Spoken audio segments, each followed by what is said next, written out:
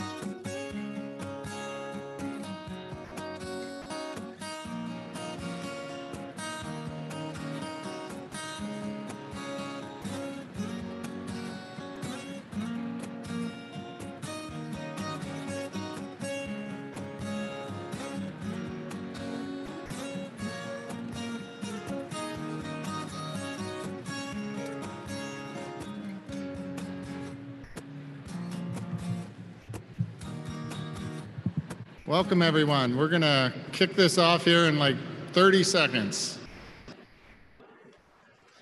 Please make your way in and find a seat. There's a lot of seats up front. No surprise.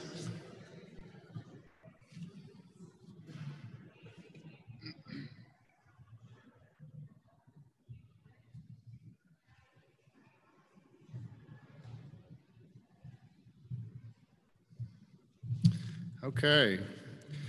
Well, welcome everyone to Housing Washington 2022, our first in-person conference in 2 years, and it sure has been a long time coming.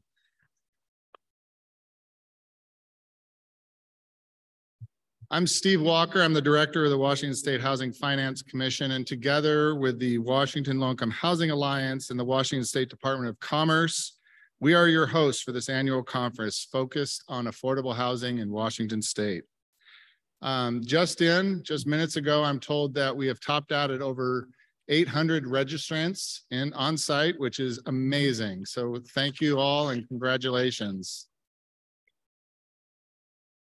In the spirit of inclusion, I would like to open today by acknowledging that we stand on the ancestral homeland of the Spokane people. On behalf of the conference, we express our deepest respect and gratitude to these, our hosts and original land stewards who have walked for time immemorial in this area and are still here today. Being physically together again is truly wonderful. Over the past 2 years, having to do this conference virtually, and I know with whom I'm speaking, has been tough. But it has also taught us so much, especially about inclusion. We gained so many important tools to help us open the benefits of the conference to a much broader group of people interested in housing. For example, we hope you all took advantage of our 2 virtual lunchtime keynotes last week from Greg Colburn and Vu Lee. From here on, we will keep those virtual tools and add to them, to the benefits and the pleasures of meeting together face to face. And seeing your faces last night at the Friend of Housing Award was just a fantastic experience. And I want to take a minute to, again, honor the recipients of those awards. First of all, our Emerging Leader Award went to Antonia Medrano of OIC. We gave 2 Community Crisis Response Awards to both the Bremerton Housing Authority and Nancy Nash Mendez of the Okanagan Housing Authority. Next, we honored Terry Britt from right here in Spokane as an unsung hero. Also, Representative Frank Chop with a Housing Intersection Award, and especially Maureen Howard with the Margaret Seavey Lifetime Achievement Award. So if you see any of those folks today, please congratulate them and thank them.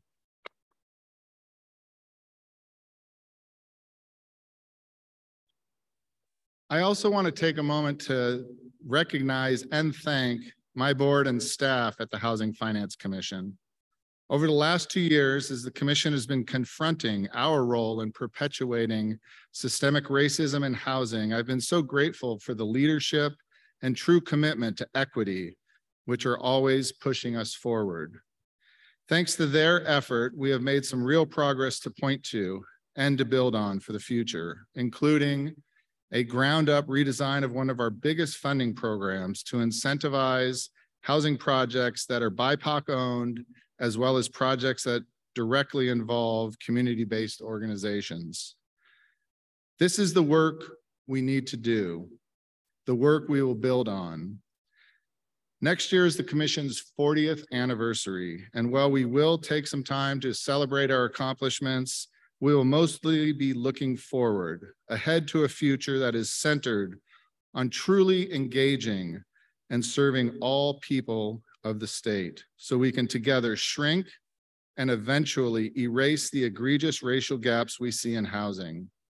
And I know many of you share these same goals, and I trust you will leave here tonight reinvigorated, inspired, and with new tools, resources, solidarity, and connections to use in this fight.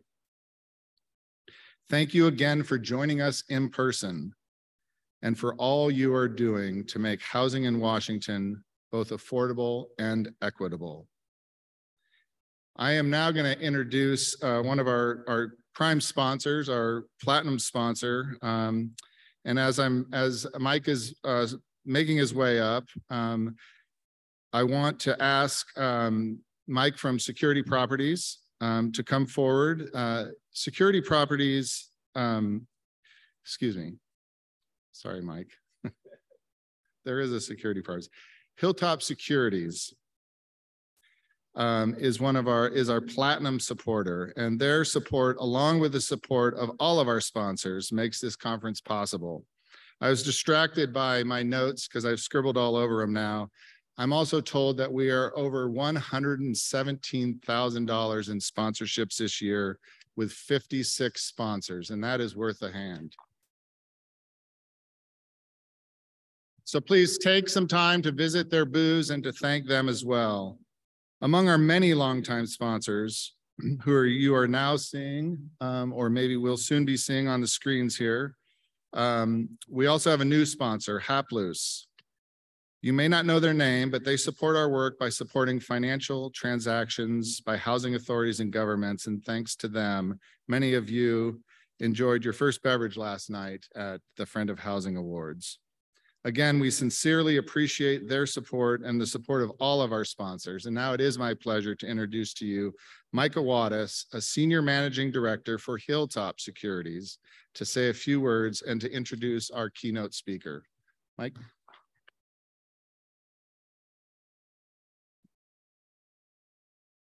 Good morning.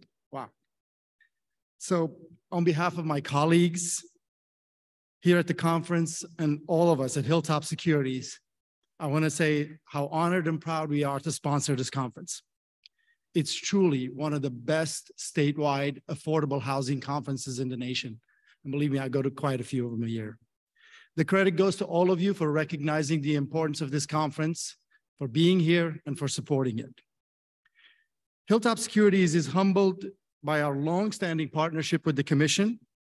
This year marks the 10-year anniversary of the rollout of the Home Advantage program, arguably one of the most successful homeownership programs of its kind in the nation. When the Commission decided to roll out this program in 2012, their goal simply was to make and expand homeownership opportunities to all low and moderate income potential home buyers in the state. Just to put this tremendous achievement in perspective, since the inception of the program, the commission provided over $14.7 billion, yes, with a B, dollars of financing for mortgages for first-time homebuyers, serving over 56,500 families in the state. In addition, the commission made available over $550 million of down payment assistance, and we all know how important that program is to get borrowers to qualify for their mortgages. We are all too familiar with the housing challenges we face as an industry. I want to give a shout out to my friend Lisa DeBrock, her entire homeownership team, for doing a tremendous job with this program, for their tireless dedication for making affordable and sustainable homeownership a reality for all Washingtonians. She and the team are constantly exploring ways to improve affordability, deploying resources, and being innovative in the midst of all the challenges. Of course, none of this would be possible without Steve's leadership and the support of the commissioners, and who always support the staff in implementing these programs. Please join me in giving an applause to the team and their hard work and their dedication to this mission.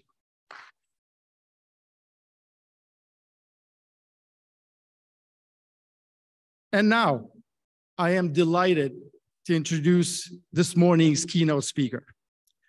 Dr. Lorin R. Carter is the founder and CEO of C-Suites Equity Consulting, an award-winning equity, justice, and social impact firm where she works to foster equity through strategy development, community-focused solutions, and capacity building to make urban spaces equitable places. She is passionate about facilitating healthy, vibrant communities and equipping people with tools needed to be independent determinants of their destiny. With almost 2 decades of education and experience spanning civil engineering, law, higher education, public policy, and urban planning.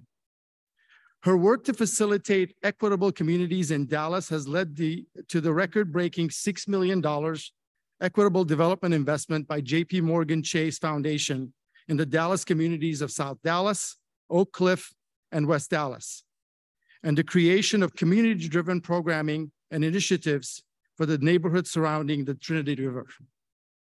Most recently, Dr. Carter led the equitable development process for the upcoming Southern Gateway Deck Park during the COVID-19 pandemic, resulting in a community-driven plan leveraging over $80 million in infrastructure investment for community benefits to increase access to opportunity and redress existing racial disparities in the Oak Cliff community, and was awarded the region-wide peer-reviewed Dunnigan Engagement Award for C-Suite's work on the project that resulted in a community-focused park redesign to remedy decades of disinvestment. Her firm now is serving as a strategic partner for the first ever community-driven large-scale plan in West Dallas, and continues to work to help others understand current inequities, how equitable development can positively leverage investment and communities of color, and pathways to more equitable and just future. When she's done doing all these things outside work, she enjoys spending time with her husband, who's here, family, friends, visiting local farmer markets in restaurants in Dallas, listening to live music, supporting other small businesses, and exploring local parks and trails. Please join me in welcoming Dr. Lorin R. Carter to the stage.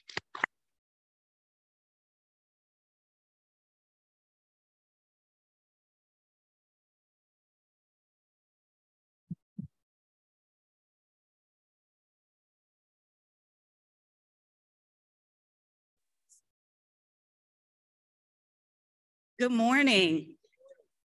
Okay, we'll try it one more time. I'm from the South, so we like to have a little participation. Good morning. There we go. All right, I'm Dr. Lorin Carter. I'm very thankful and excited to be here with you today to talk about a few topics that are near and dear to me. I look at this as a conversation between myself and all of the conference attendees. So I'll start the conversation with this presentation, and then we'll have ample time at the end for questions or anything to clarify. Sound good? All right. So today I have the topic of systemic racism, urban development, upward mobility, and high displacement gentrification. All right, simple stuff for this morning to get us started. All right, and I do want to say thank you again to the conference committee for having us here, and thank you to my husband for always being a wonderful support. All right, so today what we want to look at is those key topics, but it's going to have a slightly different spin than you may be expecting, because I want to talk about how did we get here, underlying factors, not just the symptoms that we see and hear reported often. Okay. Why now? Why this topic? Housing pressures across the nation, including Washington, are increasing. COVID-19 only intensified them. And so now is the time where we really have to evaluate what's been working, identify those areas that need some additional support, and find ways to move forward. In our firm, we always talk about making sure we address what's happened, but our main focus is on ways that we can move forward together equitably. Okay. So a few key terms to get us all started so you know where my base is as I present. So gentrification, there are a number of different definitions for it. The original definition is by Ruth Glass, who talked about gentrification as an invasion, as a takeover of current neighborhoods where people from higher classes, or the gentry class where she was in London, were taking over neighborhoods of people that earned lower incomes. It was a rapid replacement. So as they moved in, culture changed, the character of the neighborhood changed, and also the citizens of that place changed. And then we talk about or think about displacement.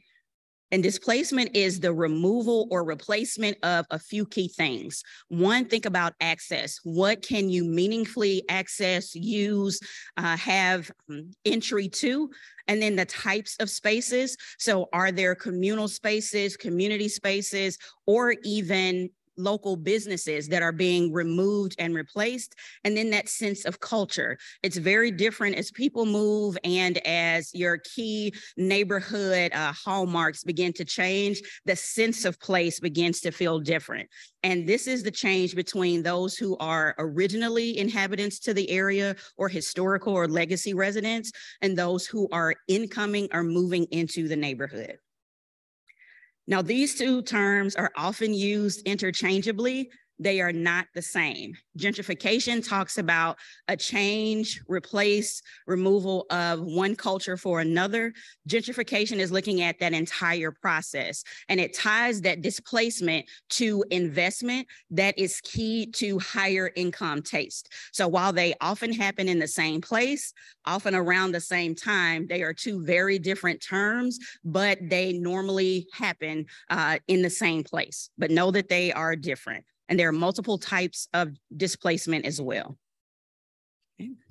So then the big one, we heard this a little bit in our intro to this session about systemic racism. I want to go ahead and get it out there. So it's an intentional process of ingraining a belief, not only in one person, but in an entire society of a racial hierarchy. It benefits a particular race at the disadvantage or harm to all other races. And for the particular race that is the beneficial one in the system, they have very special benefits. There's privileges just to their presence or their mere application to certain things.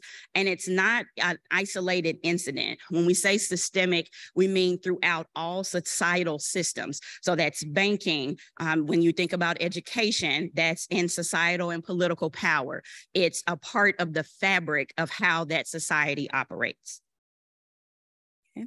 And then economic mobility. So we're getting these all out the way now because we'll hear them more in the presentation later. But think about economic mobility as your ability to move up the ladder of economic success, but it's measured from your birth. So where are you born economically? What is the class or status that you're born into? And how can you, with education or hard work, how easy is it for you to move from one tier of economic status to the other? Okay. So how did we get here? And we're talking about these terms to give a frame of reference for our conversation today. When you throw out things like gentrification and displacement, people always look at, or often look at the numbers that come afterwards. So we see changes in demographics, we see changes in median income, we see changes in racial composition, but we don't often talk about what precipitated that change. And that's what we'll talk about today. Right. So again, going back to systemic racism, these conditions did not just magically appear.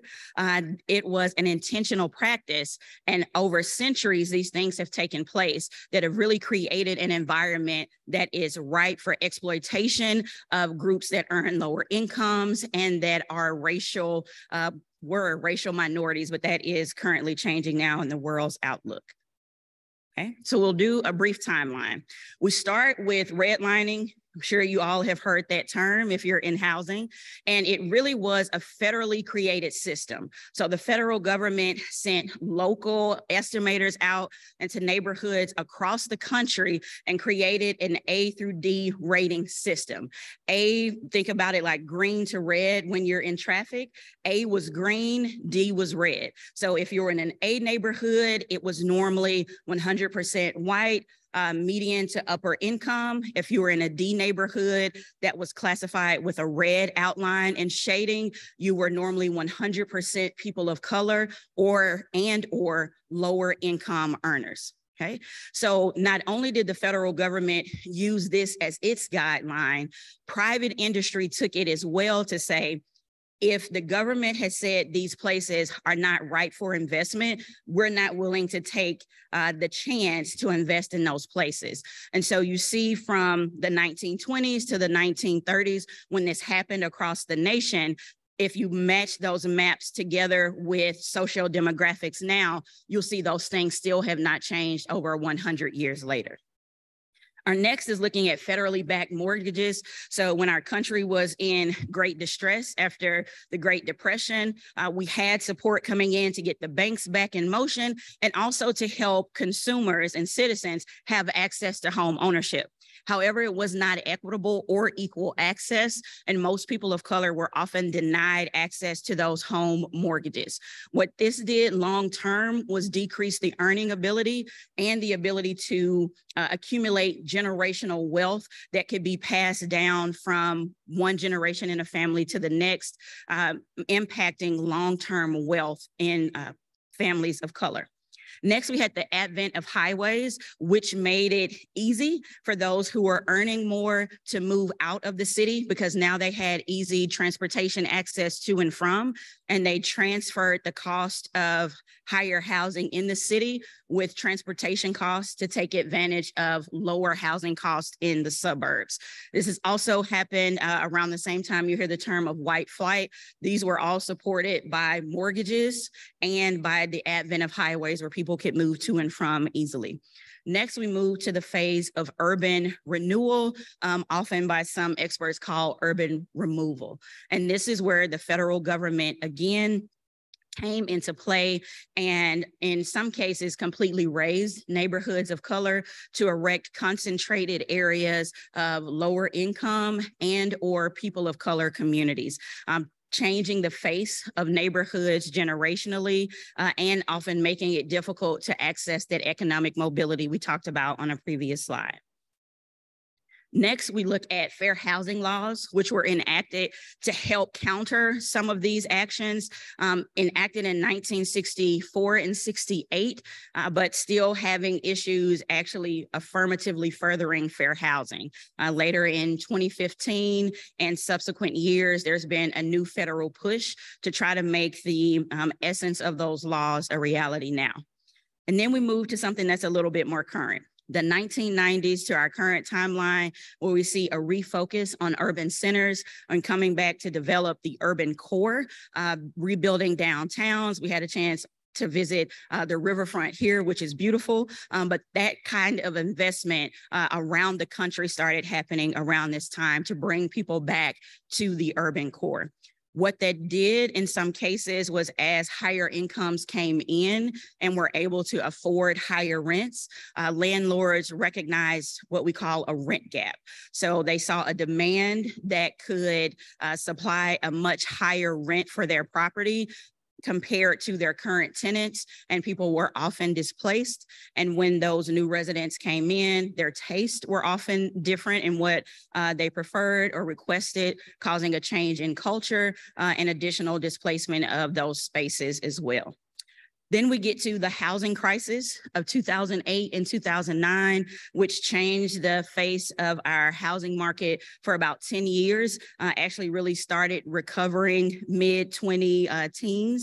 And then we had COVID, which changed our landscape once again. In 2020, there was really a boom in increasing home ownership, but as we saw rates begin to rise in 2021 and continuing in 2022, it's become more difficult for those outside of higher incomes and for people of color to have access to home ownership, right?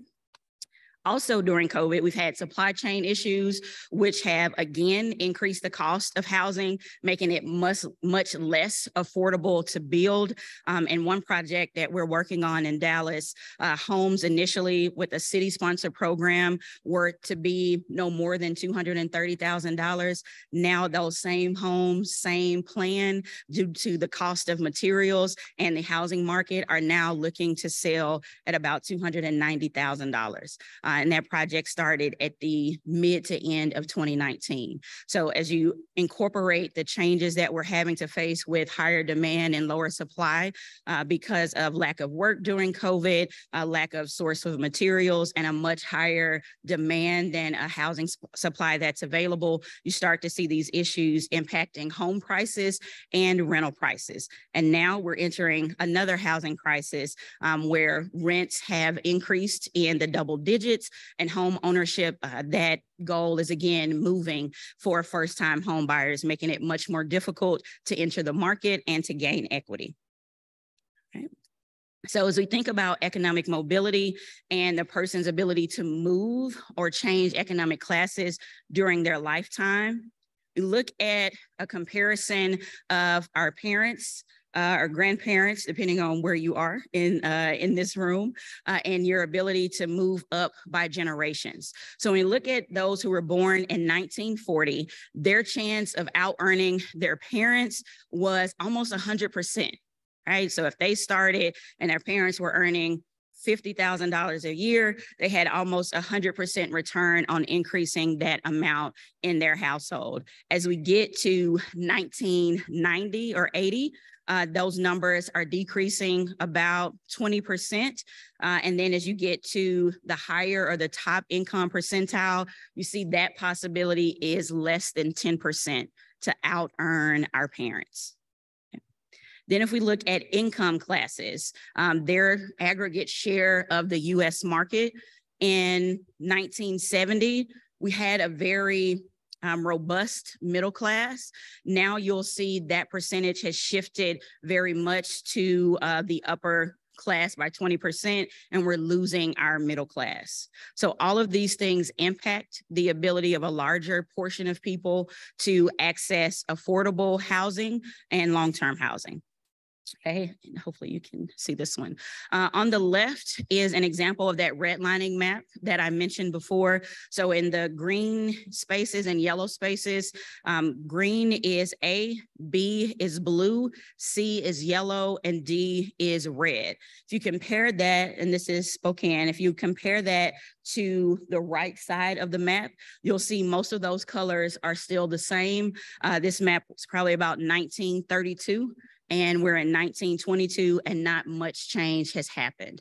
So this is showing that federal investment, federal direction, which is copied or also implemented by private investment, can have long-term effects and impact generations to come. And now look at owner trends.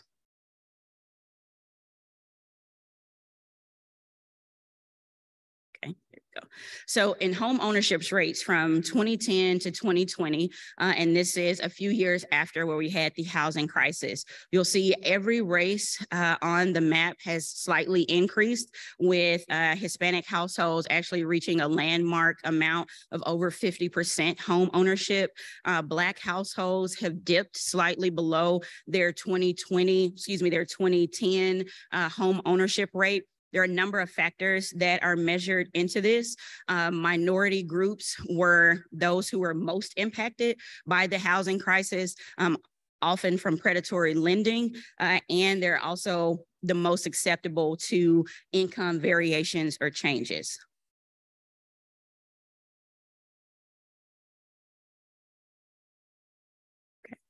And this one may be a little hard to see, but we look at the home ownership rates for white Americans, and we'll be comparing on the right-hand side to each of the other groups. For white Americans, it's about 64%. For Black Americans, this was 34%. And then we look at Asian Americans, they're closer on parity, and I think they're right at 62%. And I'm looking at Washington State in comparison. And then we have Hispanic Americans, which are also at about 40%. So again, impacting long-range generational wealth and ability to access the market. When you have lower home ownership rates, you have a higher probability and possibility of being displaced because you don't own the place what you call home or in which you stay. So you become very vulnerable to market transitions if a landlord or the actual owner of the property would like to have more income for that parcel or property. And then we look at denial rates. So not only the ability to access through income and to be able to purchase, but also what is the system implications? How are people recognized? How are they approved or denied on a pro rata basis by race? And so on the left-hand side, you'll see the denial rate in Washington for white households. I think it's about 11 or 17%. And then in Washington, which you actually are one of the best states for Black households in the nation. And you'll see that also on the right-hand side, where Washington ranks number 4 in the bottom graph. But looking across the country, you can see denial rates for Black households at almost a 2-to-1 ratio to white households. Again, impacting the ability to earn and to have generational wealth and to be secure in the places that they call home. Okay, so then we look at affordability, which is a topic in recent conversation. Most households in America now are cost burdened, meaning that they're having to pay 30% or more than their household income. So if they're paying that much, that means if anything else happens, they're much more vulnerable economically. So if an emergency happens, there's less funds to be able to react to that. If there's a health issue, there's less funds to be able to react to that pressure in the market. Okay. So we'll continue with housing affordability. And here you'll see change in rents from Q1 of 2020 to Q1 of 2022. This is for Washington State moving across the state. And some places you'll see as high as almost 24%. For any household, that's difficult to be able to capture a quarter increase in your rent in 2 years, especially during a time where in many households, income has decreased or been inconsistent due to COVID, and many households are still recovering from the last 3 years of economic instability. So now we'll look at how rents have changed and where they're up in the nation. So if we look here in 2021, again, you'll see double-digit increases across the nation in rental prices. For most households, you can probably cover about a 3%, 3 to 5% easily, or with a little bit of stretching. But when you get into the double digits, that could also result in severe cost burden for renters, which is 50% or more of their income being spent on rental housing. Again, here taking a look at the most affordable states for renters that are currently facing cost burden issues. And about 40 to 44% of renters in Washington state are having difficulty paying rent because it's such a large portion of their income. And again, this is over 30% of what comes in every month to go out for housing costs. Now, this is one breakdown of when we talk about the rental market, who are renters? What does that group, whose tenure, what is the socio-demographic classification of those groups? And when you look at it across the nation, they're mostly single or single parents and often people of color. One of the things with being a renter, as rental prices increase, it makes it more difficult to save for a home if the money that you were saving now has to cover the cost of your monthly housing costs, which again increases that gap in the ability to access wealth and to be secure in your home. Okay. And this is a brief graph of how rental rates have changed over the last few years. You'll see pretty even curves with a slight spike in 2015 as the market was correcting from the 2008 and 2009 housing crisis. We had a dip in 2020 as everyone was really adjusting to COVID and trying to stay in business and afloat. There were also other support mechanisms in place locally and federally to keep people in their homes and also to help landlords keep their properties. But as we transitioned into 2021, and a lot of those properties were up for renewal as the housing market increased. So homes that before were selling for $300,000 are now in the market for $450,000 due to a greater demand and a lack of supply. A lot of those higher income earners are moving to apartments. And again, that rental gap that's present, landlords are taking advantage of that opportunity, and you'll see rental prices increasing. Another factor in this is as those other sales are happening and home values increase, the tax assessments increase as well for surrounding properties. So to capture and be able to cover some of those costs, landlords may also raise rent to make sure that that cost is covered and their profit margins are not impacted. Could also be an additional way to recoup some of the losses that they had in 2020 and 2021 due to non-payment of rent due to other issues with COVID.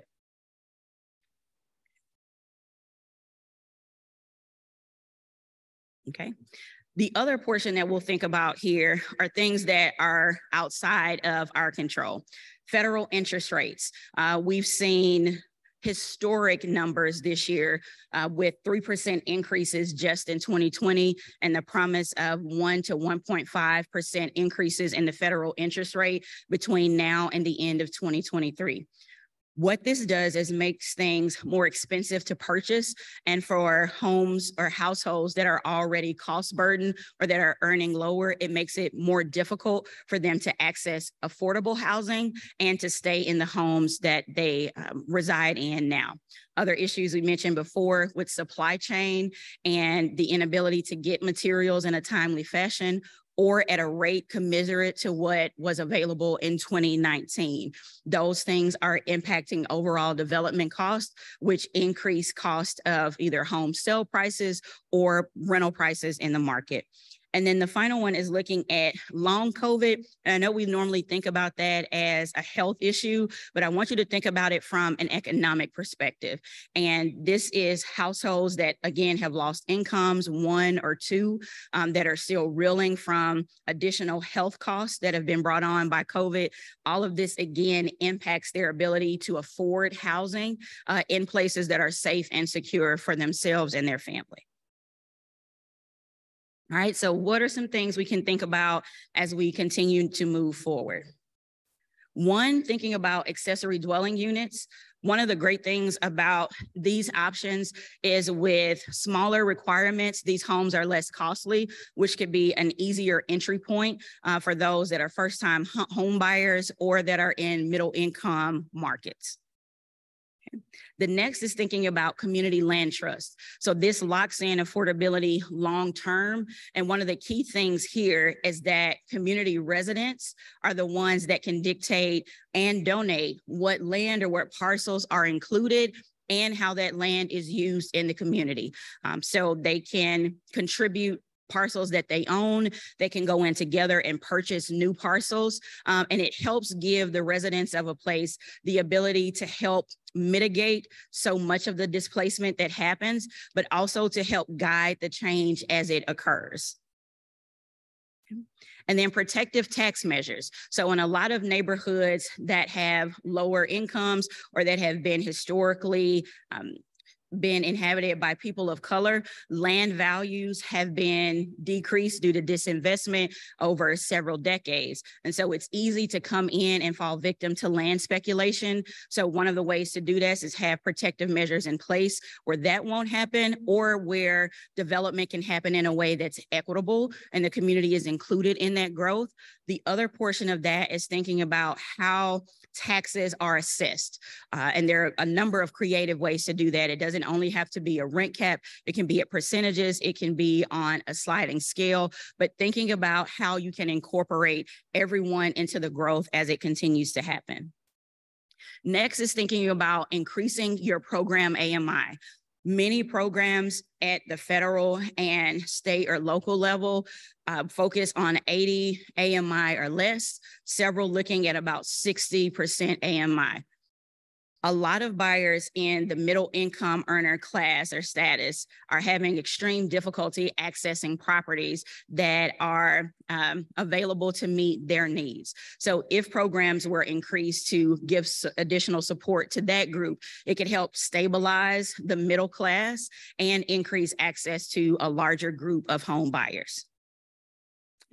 The next is thinking about middle housing solutions. In a lot of markets, there are luxury apartments and estate homes, but not as much in the middle for people who are first-time home buyers, so or smaller 3-2, or townhomes, row homes, garden homes, condos, having a variety of options that users can take advantage of and to enter the market where they may even be able to resell that to another homeowner that's entering the market as they move up in the homeowner status. Okay. And then one of the most important things is including residents in solutions. It's very easy to do these things separate and apart from the people who will be directly impacted. But one of the things our firm always likes to do is think about local expertise. The people that know the area best are the people that call it home. They can tell you market conditions. They can tell you what's changed in real time because they live there every day. So incorporating them into the solutions that are developed is key. The next is thinking about maintaining existing housing stock. Often there's naturally occurring affordable housing. Again, as I said, as people move through the market, one of the issues that happens as you lose housing stock is when those homes aren't maintained. So think about your seniors and having programs that can help them update or improve their homes. So the next starter family can come in when that senior decides to move to Florida to go be with their grandkids. That home will now be available to a first-time home buyer at a much more accessible price than a new home built today, which in most markets average is about $350,000 to $400,000 due to cost of material and the current market. And doing that helps to increase the resiliency of your market when you have a diversity of home buyers, from renters all the way to estate homes, and make sure that there's a variety of housing options available. And so if things change in the market, there's always a place where people can find a safe home depending on where their incomes fall at that time. Okay. And then consider equitable development. This is one of the things our firm specializes in. We think about solutions in a holistic way. And part of that is because our work is looking to redress and address systemic racism as it shows itself in environmental, economic, and social context. And because when we talked about on those introductory slides, systemic means throughout all of societal systems. So we can't focus solely on one portion of the solution. It needs to be done in a way that's holistic. So if we're thinking about housing, how does that tie into transportation? How is housing impacted by green development like parks? What are other things when we think about education? How does that impact housing as well? So taking a holistic view of the system, because the people that move into those homes or that are being displaced from those homes are not just being displaced or living in the home, they're a part of that community. And so when you think about building the community up, housing is a key part of that because it's foundational to safety. It can help you think about solutions in a more equitable and holistic way. Okay. And then the final one is thinking about metric evaluation. It's really easy to set goals with no way to measure true success. Metrics allow you to hone in and target what you're doing, your efforts, how you're spending money, with key ways to measure if you're impacting the people that you sought out to help initially. So one common thing that we see in research or in communities and reporting is that investment will be made and the reporting metric will say incomes rose, housing values rose, but was it impacting the people who lived there initially? Did they get a chance to benefit from the changes and the investment that was made, or was it an effort that resulted in gentrification and displacement? So having key metrics in place that can help guide not only how you invest, but how you make adjustments to your investment for the long term. And here's an example, hopefully you can see this, of what we've done in a previous project. So thinking about what you're looking for as a solution, then figuring out who's involved. Is this something that's tactical? So is the community the lead on this? Is it something that a planning agency needs to do? Or is it something policy-wise that government should be a part of? And then you look at your success metrics. Who are we impacting? So if this project is looking at 3 zip codes, are we measuring overall impact or those 3 zip codes? And are we doing that by race, by income, by educational attainment? How are we measuring our success and our impact? And then realizing you can't do it all yourself, which is why you're all in the room today, to figure out how you can partner with other organizations to bring the goal that you have of the ability to access and stay in affordable housing a reality. All right, and that was perfect timing. I just got the note. We are open for questions. So I will start with the ones that we have in the app. And then I think Cheryl and Catherine are in the audience if there are any additional questions. Okay. So the first question is, how can we collectively work to dismantle systemic racism when those that are guilty of it or just uncomfortable with it would much rather ignore it and forget it than decipher it to diffuse it? All right. So one of the things I would say on this, thinking about collective work, is figuring out what your goal is in that collective. Is it to shame? Is it to shame the person that's coming in and make them feel guilty about what's happened? Or is it saying, this is what's happened, these are the things that we're facing, how can we use our collective resources to move forward? People will still have the decision to choose. What you can control is how you operate, who you choose to partner with, what your goals are, and the way that your funds are distributed. Having data also helps to support being able to change people's minds, quantitative and qualitative data that can support what you're showing with what's happened. And systemic racism is a fact. I mean, it's what's happened in our nation it is how our nation has operated. Now we're moving towards, as a nation, changing that. And it may take some people longer to accept that and to move forward, but you have to start the work and partner with other people that want to move it forward and show them the impact of that change as you go, and hope that they will join you in process. Okay. The next question is, how can we better advocate the implementation of building wealth and achieving home ownership within urban dominated school systems to train youth to invest their monies in stock, real estate, and the purchasing of property while they are still young enough to do so? I think some of this can be nonprofit work where you have clinics on the weekend, or it could be advocating for curriculum in your school system that will teach this just like you do everything else in middle school. I know we used to have career development. I don't know if that's still a thing in school, but where they taught you and exposed you to different types of careers could be another elective or project that goes forward.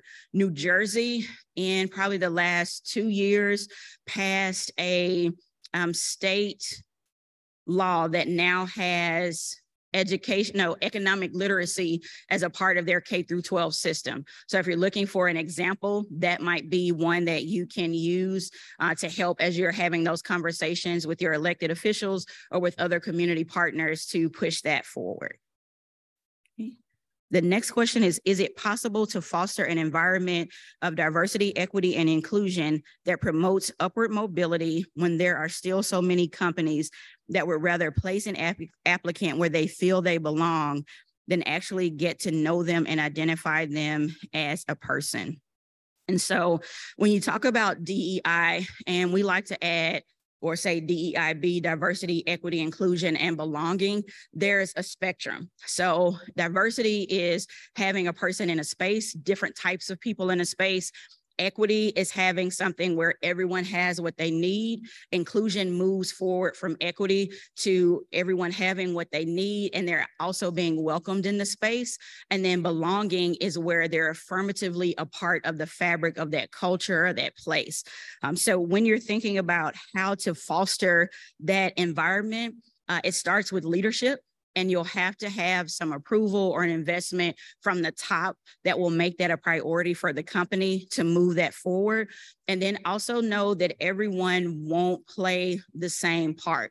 So you may have a sponsor, which is someone who speaks your name in meetings, that knows you well, that knows your credentials, that can recommend you for opportunities. There may be a mentor that you work with that helps you navigate your working relationships and environments to help you as you work to move forward and up that corporate ladder. And then there's allies who are working with you to help one understand where things are and how you experience the place as a person of color, as a woman, and that can help make a safe space for you in your working environment. So not everyone will play the same role, but you have to find key partners that can help you navigate each of those different components as you move forward. And it's possible. It takes concerted effort, guidance from leadership, and investment in the commitment to make it a part of how you operate, so a core value and not a standalone initiative. It has to be a part of the company, not something that could be terminated in 5 years for not performing well. Okay. The next question is, shouldn't the first part of gentrification begin with assessing the needs of the community by going directly to the root of the source rather than rendering life-altering decisions on their behalf without seeking their consent? So we talked a little bit about that in one of the slides about involving the community in conversation.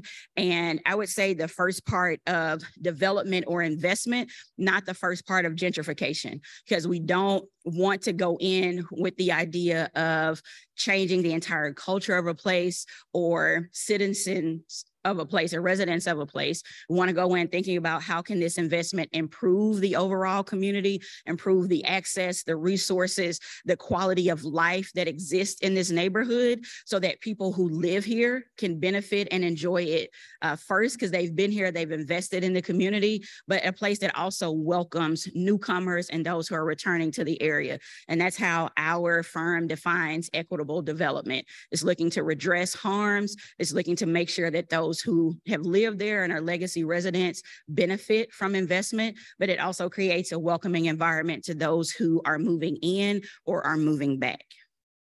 Okay. We have, what are methods other than community land trusts that have been executed in order to preserve affordable single family housing?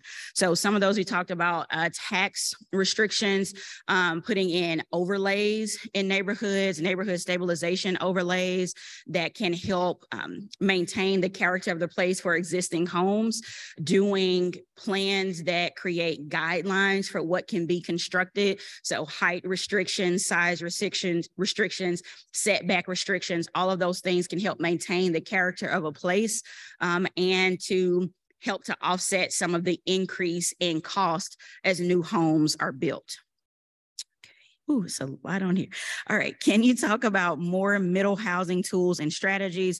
Washington affordable housing is very focused on the neediest populations. How have other geographies across the country approached addressing the entire continuum of housing options?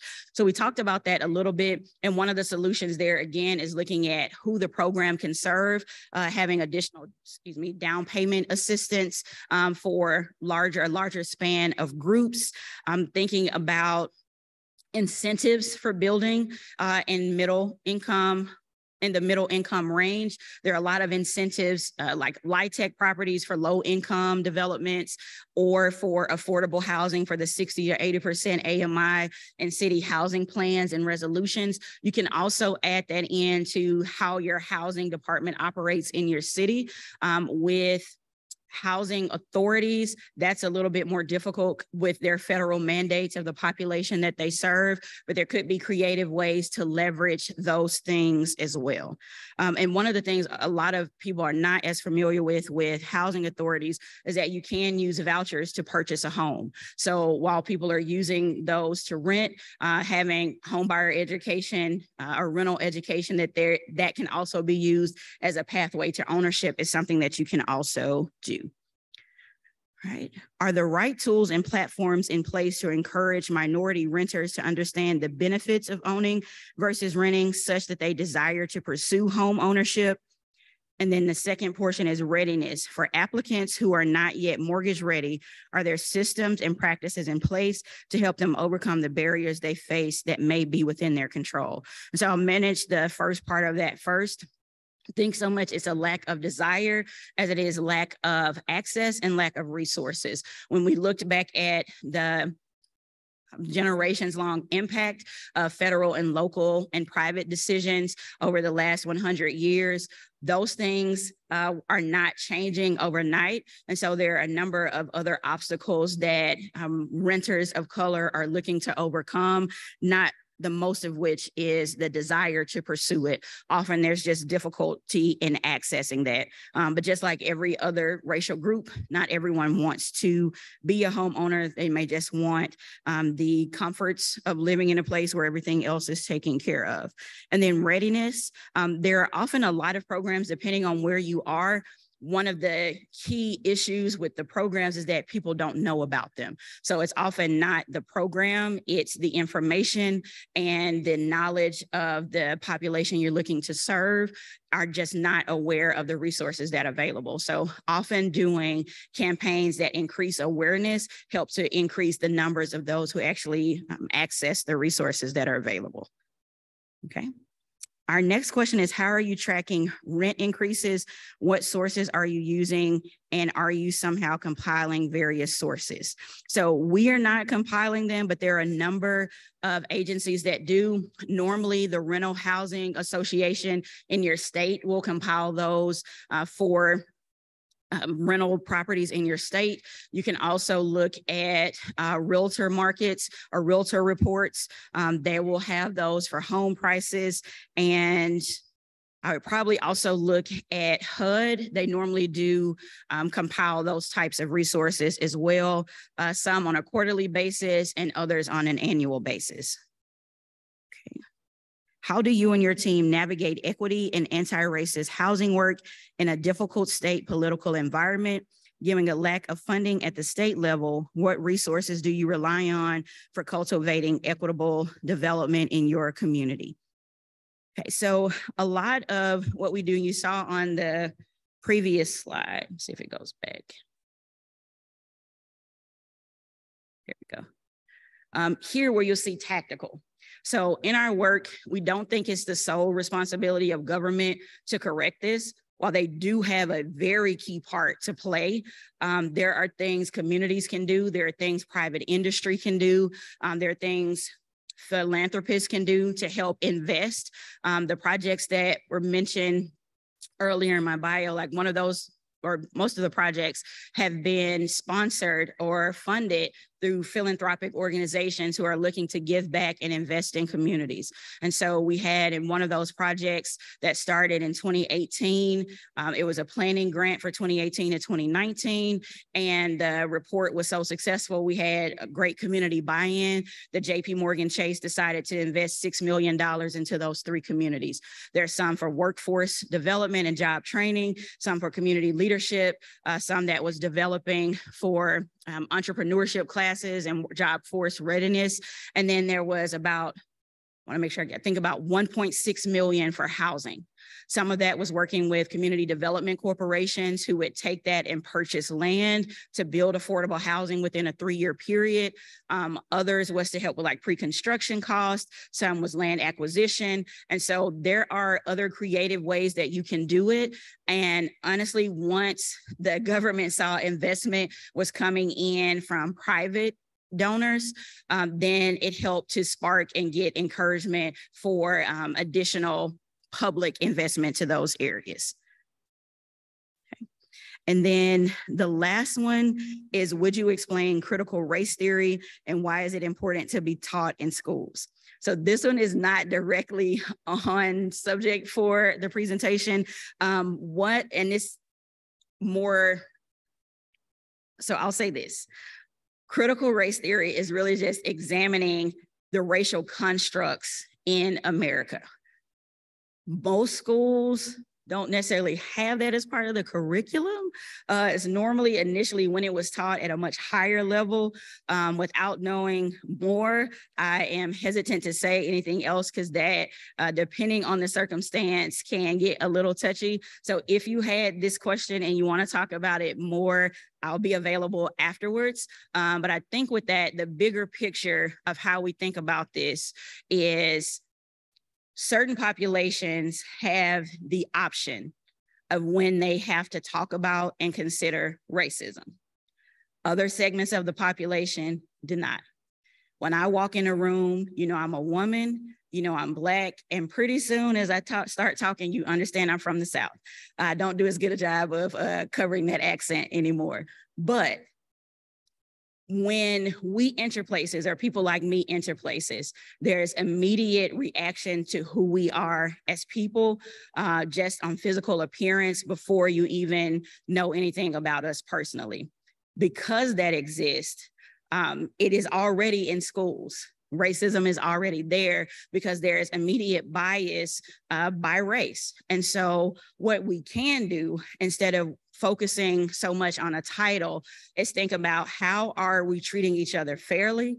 How are we treating each other equally? How are we treating each other equitably in our systems, and making sure that even in education, as our children are getting that base, that everybody feels welcome, everybody feels taken care of, they feel included in the spaces that they're in, and they feel they have access to the resources that they need to succeed.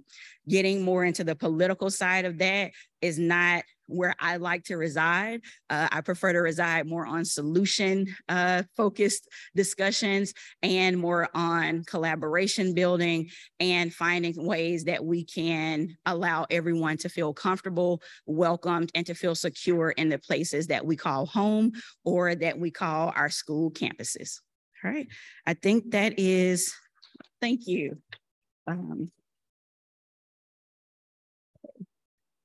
Thank you. Thank you, Dr. Carter, for skillfully going through the WUFA Act. And if you don't know about this app, this is the one you used for the virtual, if you were on it. If you are not, go on it, because you can ask questions even in advance on any of the sessions here, and the speakers will be looking at them. Are there any questions? We have just a couple more minutes. If there's anybody who's not on the app who would like to ask a question. You know, Dr. Carter, I think you got it. Thank you so much. All right. Thank you all. All right.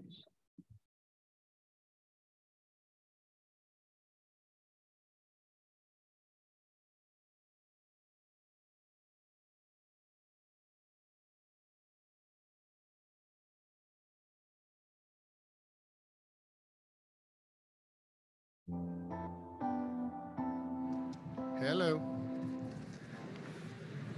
Okay, before everyone rushes out, I want to thank Dr. Carter one more time, please.